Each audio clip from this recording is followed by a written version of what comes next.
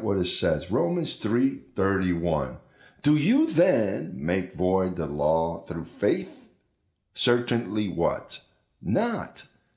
On the contrary, we establish the law.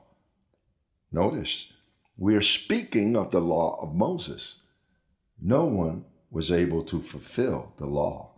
And Paul, speaking of the law of Moses, he said, it's the ministry of death, it's a curse, and it's condemnation. No one could fulfill the law. So now, through faith in Christ Jesus, in that sacrifice that took place, you embrace that, and it says that you've already confirmed the law. You've fulfilled it.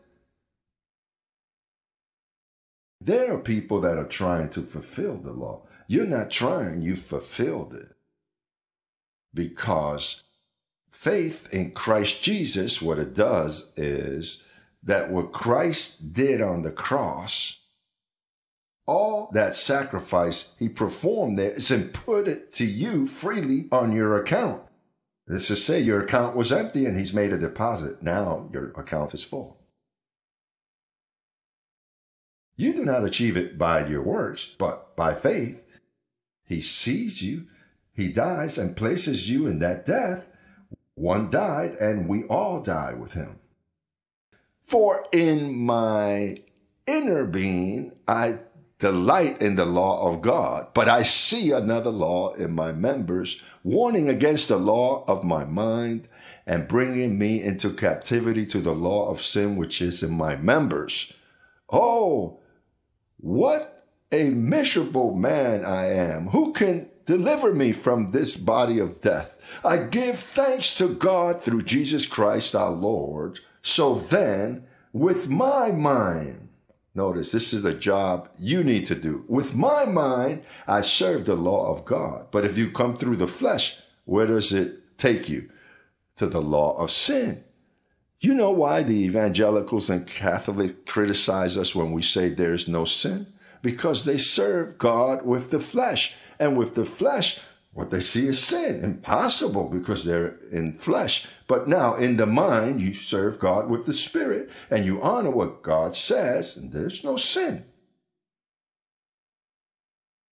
Now, why through faith you confirm all of the law of Moses?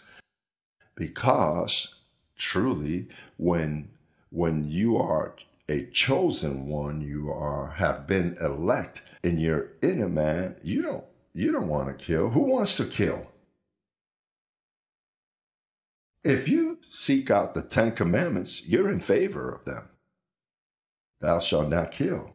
Thou shalt not steal. Thou shalt not commit adultery. Several. You should not desire the wife of your neighbor. How are you going to do that? That's your neighbor's wife. In other words, truly in your mind, you want to fulfill that. Now, some of us, we have committed that exactly that we don't want to do in our mind.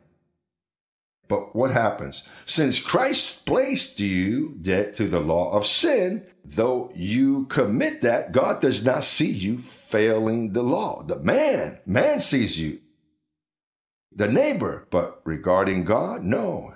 I've already placed him dead to sin, delivered from the law, so you don't violate the laws. So it says, in the inner man, I delight. But the problem is this here. So since this is the problem, he made provision for it. You don't judge yourself in the flesh.